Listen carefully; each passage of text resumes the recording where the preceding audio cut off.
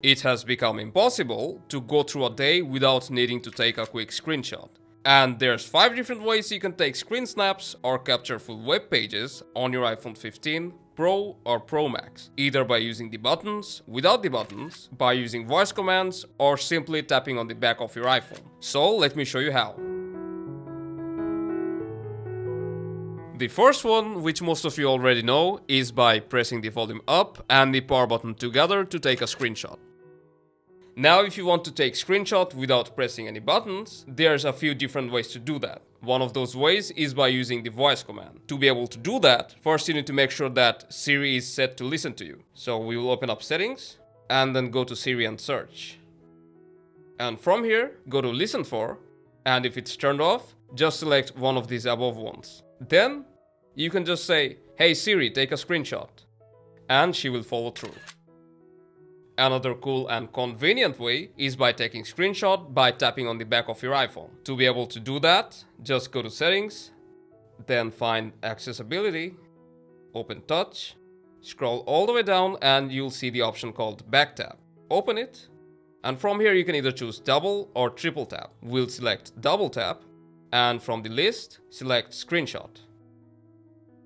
Now you can take screenshot anywhere you want just by tapping on the back of your iPhone twice or thrice.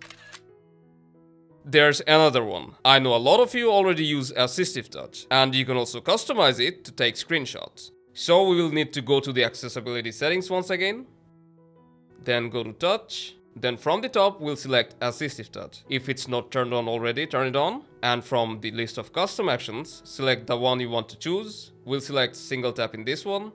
And similarly, from the list, select screenshot. Now to take a screenshot, we can just tap on the virtual home button and it will take a screenshot for us.